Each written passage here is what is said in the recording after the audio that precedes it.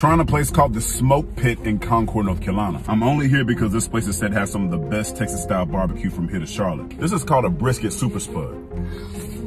Now that's good, bitch. So they took a potato, split her, and then filled her up with meat, cheese, and cream. The potato version of a cream pie, if you will. Burnt end briskets are phenomenal. It ain't Texas brisket, but it's good. Smoked turkey, ladies and gentlemen. I give you a round of applause for this one right here. I kept it very simple. You smoke this beautifully and you add a little bit of season to it. This is the ribs, y'all. So these look hell of a lot better than they taste. I'm pretty sure they was trying to achieve a sweet glaze, but there's nothing sweet about this. Cornbread. Damn, they put corn in this bitch? Cornbread is like that. Deviled egg potato salad. Immediate no. You shouldn't even sell this shit. Mac and cheese.